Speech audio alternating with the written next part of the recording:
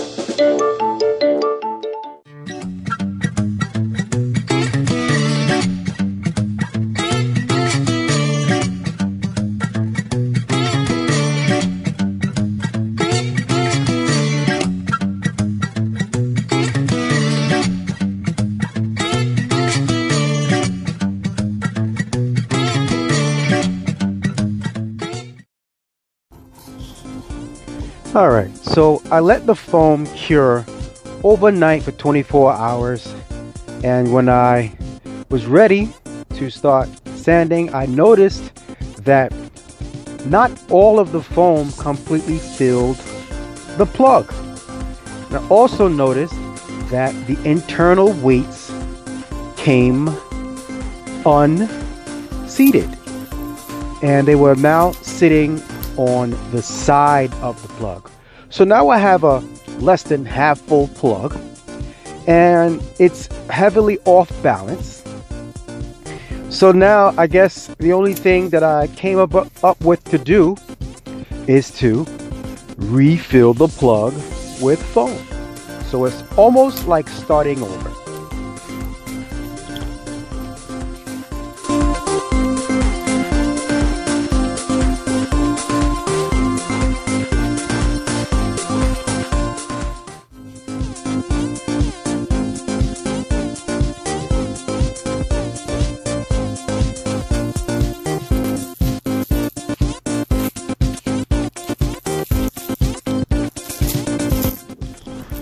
I mean, look at this right here. Even the hole wasn't completely covered.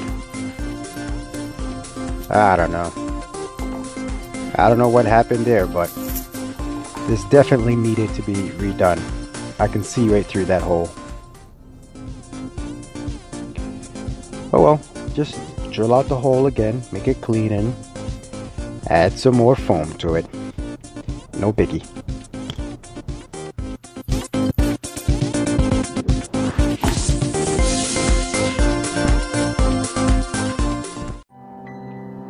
Well, I've had some rather interesting developments. I decided to hit the stick shad with some more foam because I could see that not all of the foam had filled the inside cavity of the stick shad, so just proceeded to add some more. And I heard a loud pop like a gunshot. Felt a slight percussion in the plug. And it looks like the rest of the plug just refilled up again. Perhaps extending that crack. But as you can see, what was inside has sealed up the existing holes once again. Yeah, wasn't planning on that, so I'm gonna let this thing cure again overnight and proceed to sand it down, seal it up, see where it goes. Don't see any new cracks or anything else that wasn't there before, so hopefully project number 1 is still a go. As long as it seals and I can add the epoxy, I'll still fish it, see how it goes.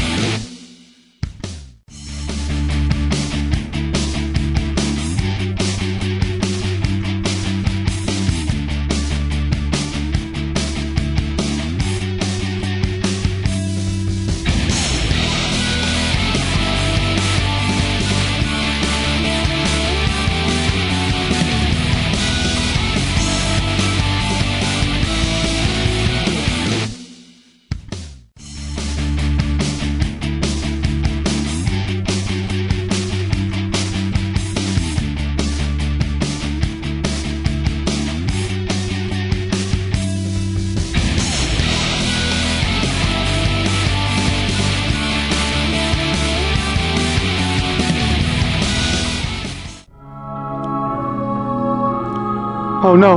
Oh no! Ah! What is it? The rapture? Nah, I just turned off the lights.